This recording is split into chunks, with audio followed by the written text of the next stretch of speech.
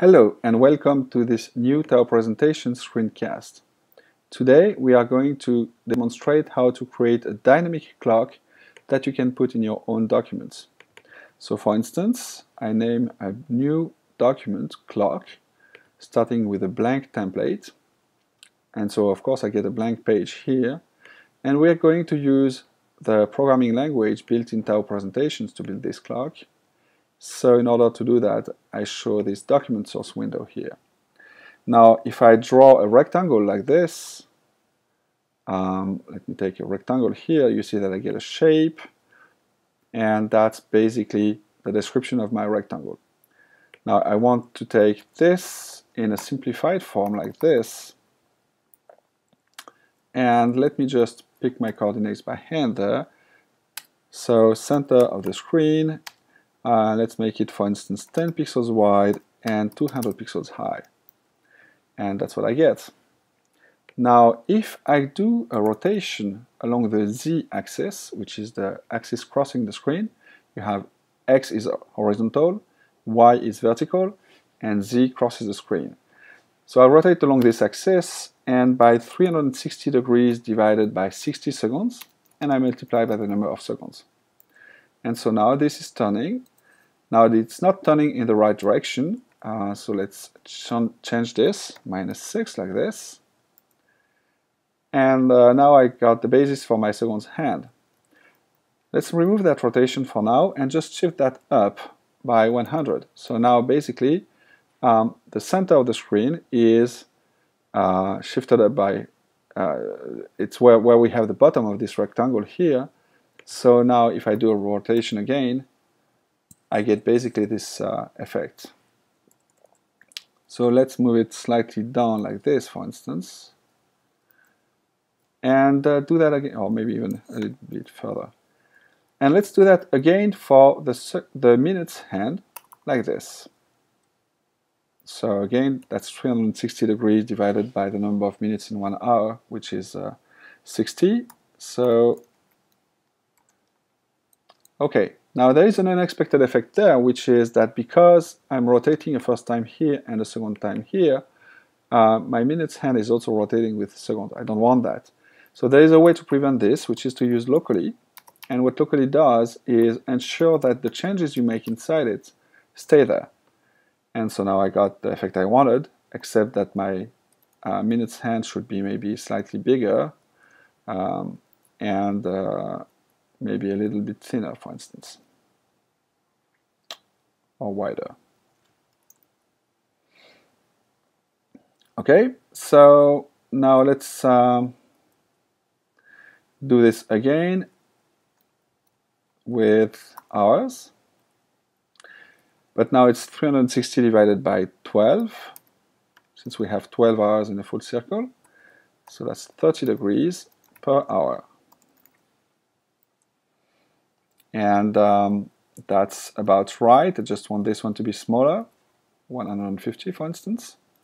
And so something like 60 might do it, or 50 like this, and this one 100.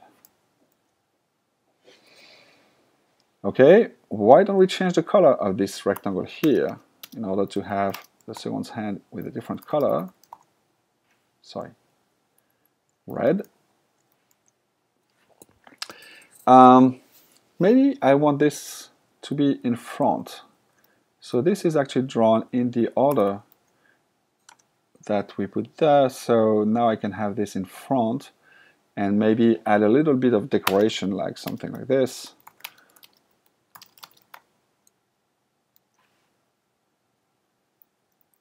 Or slightly smaller. And maybe another one near the top. So that's 200. That's 180.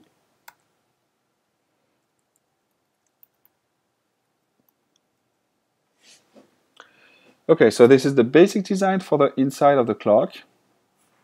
Now what I need is some sort of background around it. So let me draw a rectangle, a circle there. So circle 0, 0, and for instance 300. Well, okay, that's a black circle, and that's not what I want. What I want is the line color to be dark gray, and the inside to be slightly off-white. So I'm going to use RGB colors here, something like FEA. Okay.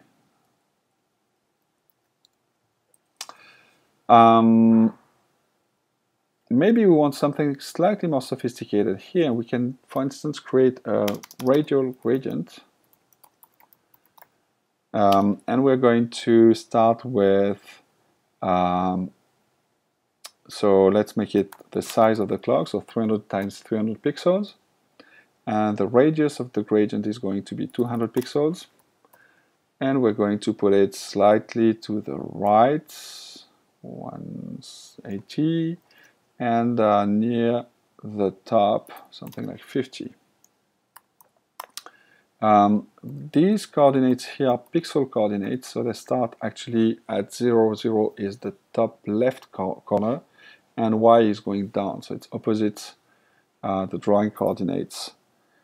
Now, if I put a gradient color here, so let me start with very visible colors just to illustrate what I'm doing. So at the beginning of the gradient, I'm going to put R at 100% red, no green, no blue, and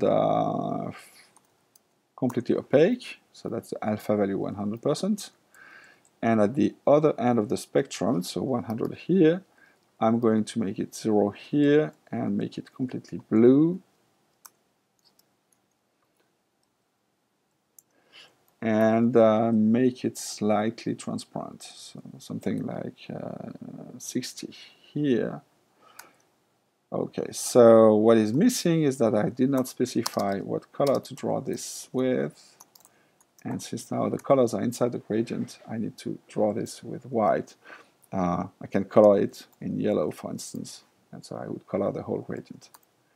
So now I'm coloring this white, and I see where my gradient is positioned. I want this to be slightly further to the right, maybe less, something like this. And now I can replace that with the actual colors I want, light like 90%,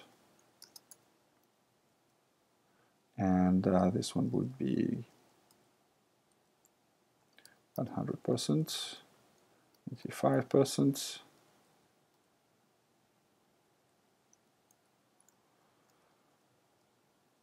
Like this, for instance. I think I wanted the opposite.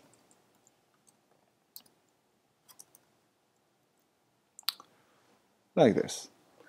Okay, so this is my background, and of course you can tweak it the way you want.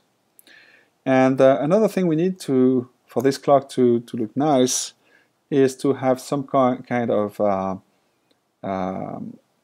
tick mark. So let's start with a simple tick mark at the top.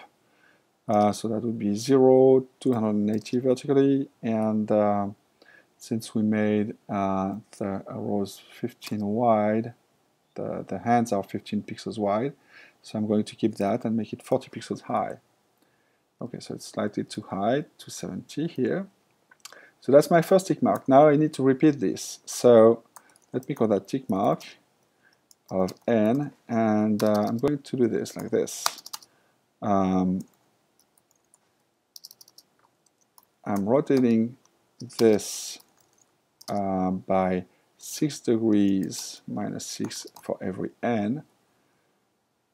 And so now I can draw multiple tick marks, for instance with a for loop for n in 0.59 loop tick mark n.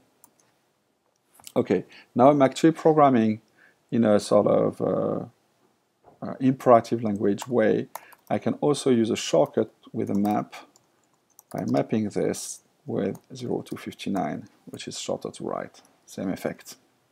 Now my tick marks don't look good because what I really want is to have a different tick mark every fifth. So something like if n mod 5 is 0, so this is the one that we have, and then the others could be something like this. Circle, and let's make it 12.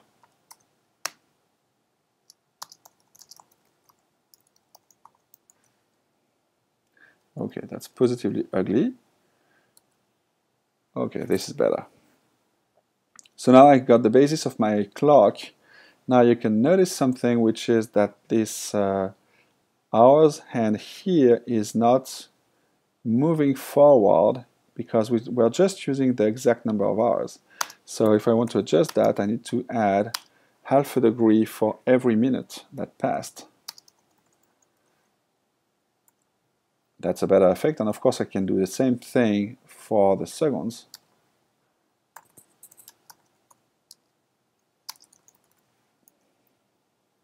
And now you can see that there is a slight movement. Okay, so it's not half a degree there. It's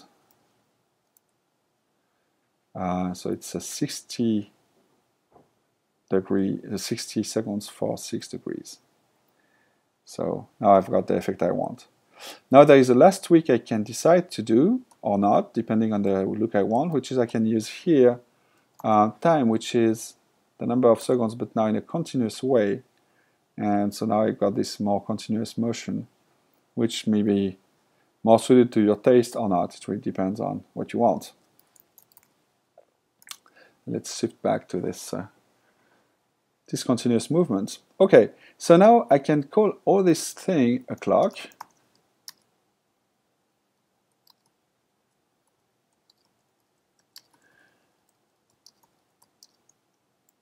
And so now, having done that, I have this new word to my vocabulary that is clock. And I can put that, for instance, in some kind of presentation. So let me use the seasons greetings theme seasons greetings. Now I'm going to create a picture slide with that clock.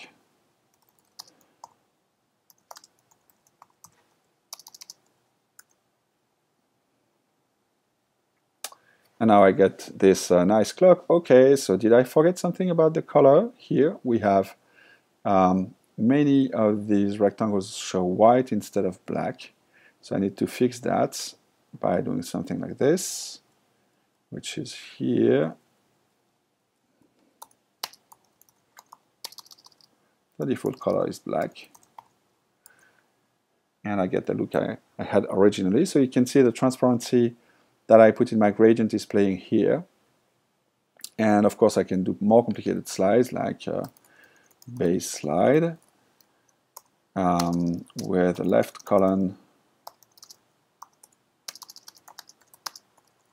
we created this clock in 10 minutes and a right picture with my clock.